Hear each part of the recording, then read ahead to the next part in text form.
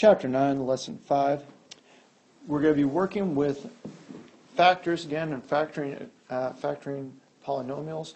And so what I want to look at is, this is actually called factor x squared plus b squared plus c. So if you look here, what we're going to try and figure out, a way of making this expression here, x squared plus 5x plus 6. We're going to try and make that into two sets of parentheses with an x here and an x here. So that's our eventual goal, and then we can figure out what the roots would be if we set it up that way.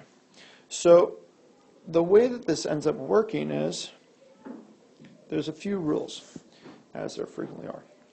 So the method is actually called product sum, because you have to figure out a way of making the last number into a product and then the second number into a sum. And this is easiest to see by actually doing it. So if you look here, we have here x squared plus 5x plus 6.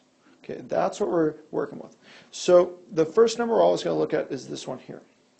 And for 6, there's a few possible ways I can actually make a 6.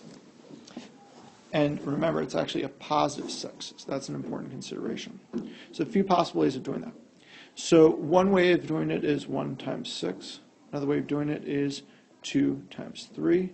Another way of doing it is negative 1 times negative 6. Another way of doing it is negative 2 times negative 3. It's really important that you get the negatives down as well. So what I'm going to do now is I'm going to figure out a way of choosing one of these where I can add them together, and I'm going to end up with this number here. And the only possible way I can do that is going to be this choice right here. So it ends up being x plus 2 and x plus 3. So the reason why it has to be that way is because 2 plus 3 equals 5, and also 2 times 3 is equal to 6. Because if we multiply this out, remember in terms of if we were to use the FOIL method and multiply this out, we'd end up with x squared for the first. We multiply this times this. Then we're going to do the outer. It's going to be plus 3x. Then we're going to do the inner, plus 2x. Then we're going to do the last, plus 6. When we combine like terms, we're going to end up x squared plus 5x plus 6. So that's the reason why we're breaking it down, because we can divide this in and then we can find the roots. So let's look at another problem here. We've got x squared. I think these are the type of problems where if you see a lot of them, it becomes more clear as to how to do it. So what are the possible products here that will give me a positive 5? It's going to be 5 times 1 and negative 5 times negative 1. Those are the only two possible ways of doing it. So when I add those two together, what I'm going to do is I'm going to go ahead and figure out a way of making this number here 6. So the first part is x. So it's going to be plus 5 and plus 1. And when I multiply that out, you'll see, if you want to do it, that's going to be like that. So now let's look at this one here. This one's a little bit different. It's x squared plus 7x minus 30. So we're looking at minus 30, so we have to have a positive and a negative factor. So the possibilities are negative 6 and 5, negative 5 and 6, negative 3 and 10, and 3 and negative 10. Then we got 2 and negative 15, and negative 15, and, oh wait, actually negative 2,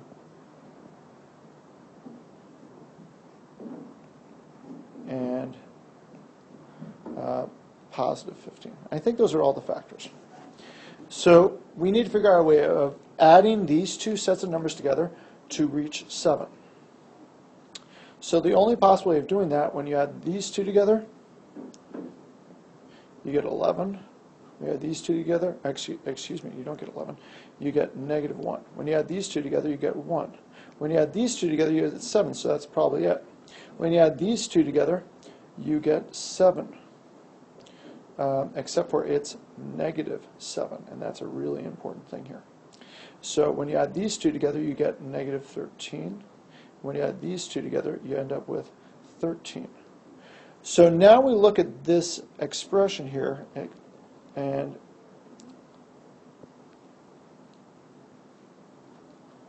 now we look really closely here. It's actually subtraction there, that's right. And we look and we see, okay, well, what gives us a positive 7? And the only one that gives us a positive 7 is going to be this one right here. So the actual answer is going to be x, well, here, I'll write it up here, x minus 3, or x, and then x plus 10. So that's the only way of factoring this, so you end up with this full expression. And I'm going to show you that just as a way of making it clear here. Because if I multiply this out, where I'm going to end up with this, I'm going to end up with x squared using the FOIL method, x first, then outer plus 10x, then inner minus 3x, then last, so it's going to be, in this case here, it's going to be minus 30. And so when we combine like terms, it's going to be plus 7x minus 30. That's a beautiful thing because it works. It matches up. You can always check your answers. So for this one here, again, if you notice, we got two negatives. So we start off with negative 20. How do we come up with negative 20? We got possibly negative 2 and positive 10. We've got negative 10 and positive 2. We've got 4 and negative 5. We've got 5 and negative 4. And we've got 20. We can't forget this one. 20. I might have forgotten that in the last one. And then 1, negative 1 times 20. So those are all the possibilities. So now I'm just going to look at this number here, negative 8. How do I'm looking for the two that add together to equal negative 8. Do they for this one here? No, that's going to be a positive 8. Do they for this one here? Yes, it's going to be negative 8. For this one here, when you add them together, you end up with negative 1. For here, you end up with positive 1. For here, you end up with negative 19. For here, you end up with positive 19. So the only one that works is going to be this one right here. So the way we're going to rewrite this into two expressions with parentheses is going to be this. And that's going to be plus 10. If we multiply that out, we would see that again, it would go ahead and actually, let's look here. Let me change that. I circled the wrong one. It's actually this one here that I'm supposed to do. That's really important to check, so let me change the signs. You can always check this afterwards and see. And if you multiply it out in your head, you'll see that I made a mistake. So it's going to be negative and plus. So when I multiply that out, it's going to be x squared, using the FOIL method, minus 10x plus 2x minus 20. So combining like terms, it's going to be x squared minus 8x minus 20, which is our original expression. So we're going to work on this a lot in class, but the main thing is you need to figure out, like for something like this, you need to figure out how to change for negative 120. What are the possible ways of coming up with negative 120? I'm going to list them. Okay, so those are the ones that I came up with quickly. And when you get to the one that actually works, if you keep in mind negative 7, then you're going to see that that's the one that actually you put in. So if I like to do it quickly here, well, that one's not going to work because that's negative 119. This one's not going to work because that's positive 119. This one's not going to work because if you add them together, you're going to end up with negative 26. This one's going to give you positive 26. This one's going to give you it's going to give you positive 58. It's going to give you negative 58. And this one's going to give you -7, and this one's going to give you +7. So the one that works, that gives us this -7 that we're looking for, is going to be that one right there. So the way that when we factor it's going to be 8 plus 8, and then x minus 15.